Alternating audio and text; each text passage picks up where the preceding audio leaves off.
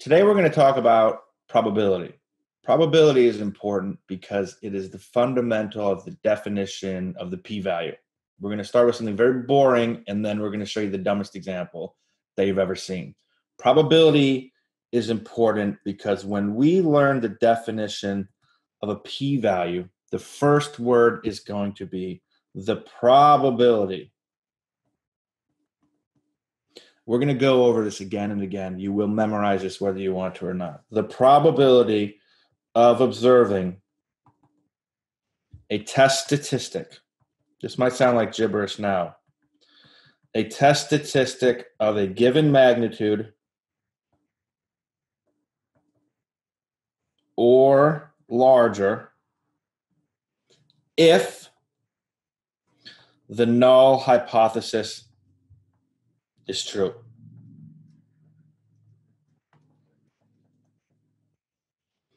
And next week, we'll talk about what does that mean, null hypothesis. But today, we're going to start with this idea of probability. Probability is covered a lot in many statistics courses. If you took one as an undergrad, you may have done examples where you have a bag which is filled with black and white ping pong balls, and what's the probability of choosing a black one, two white ones in a row, and so on. For statistics, you really only need to understand a few things about probability. First is that we're going to think about probability as what is the chance that something would occur in a long run of experiments. So if you did something over and over and over again, what would you get? That's how we're going to think about probability. The probability of flipping a heads on a fair coin is 50%. So the probability of an event flipping heads is always between 0 and 1. If it never happens, it's 0. If it always happens, it's 1. Most things are somewhere in the middle. And we'll have to think about if not that event or the opposite of that event, what's the probability of that? Well, that's 1 minus that event. So if heads is 50%, obviously tails is also 50%. So we're going to use these basic little facts, and we're going to build up to this idea of p-values. Remember, a p-value is the probability of getting a test statistic of a given magnitude or larger if the null hypothesis is true. In other words, it's the probability of getting my data if nothing is going on. Statistics is backwards. You assume nothing is going on, then you go out and collect some data, and you say, what's the probability I got my data if that hypothesis was true? But we need to think about probability. All right, ready? This is the dumbest example you've ever seen.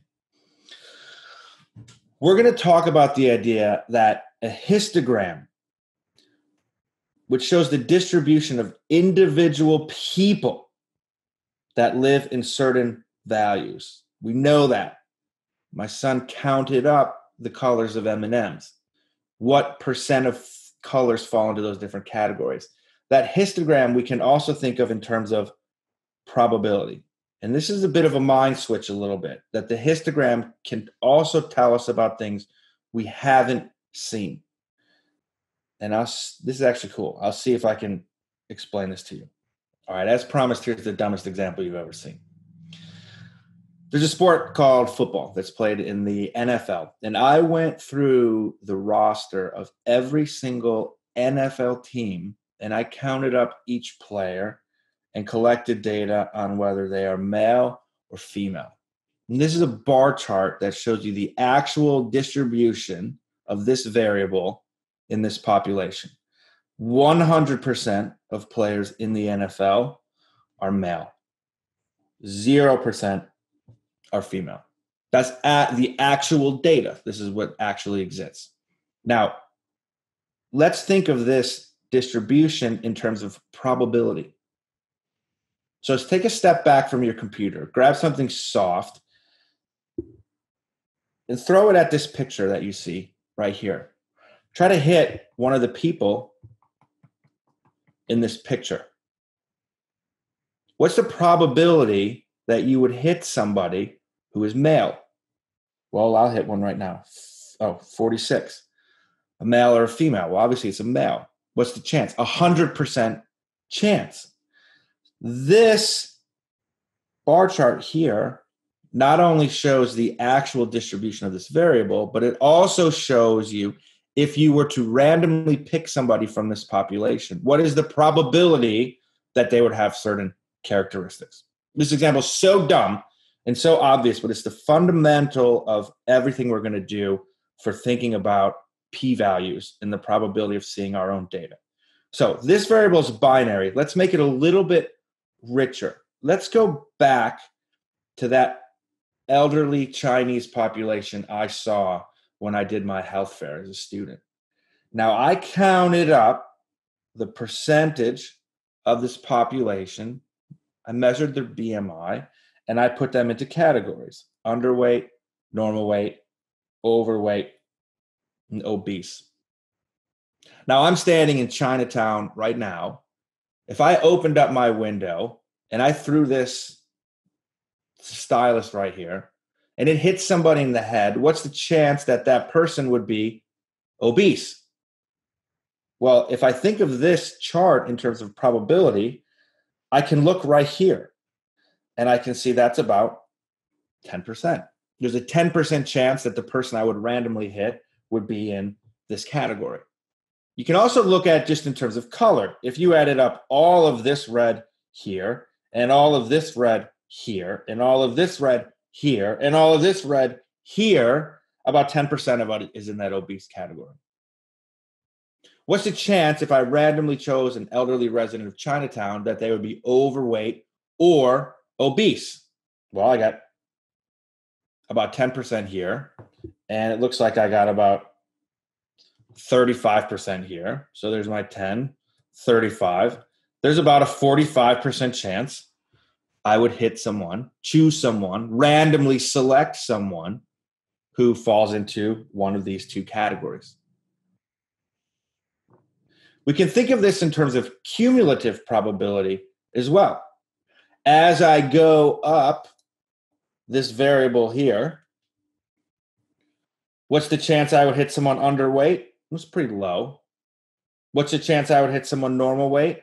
It's higher, and I add that together and I get here. What's the chance I would hit someone overweight, normal weight, or underweight? I add all those up and I get here. And then finally I get up to this cumulative, and it's 100%. But this is BMI's categories. So we saw the stupid football example, and now here's BMI's categories. Your next question is, well, what about continuous variables? Does this work for continuous variables as well? And the answer is yes. Here is BMI as a continuous variable. Remember, these are actual people that I measured in Boston, in Chinatown. And I can ask you questions. What percent of that population has a BMI above, say, 30? Well, you can go to 30 right here, and you can look in the area that's to the right of 30, and you can count up all these percents. So here's a few percent, here's a few, here's a few, here's a few. You can count up and add all those up. Another way that you can think about it is how much red ink is to the right of that relative to the left of that. That's the actual people that are measured.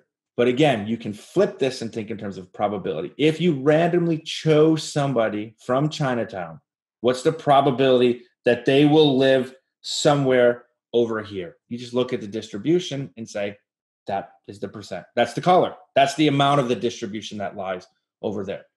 And when we think about what a p-value is, the probability of observing a test statistic of a given magnitude or larger. So we might say, here's the given magnitude. Here's the or larger.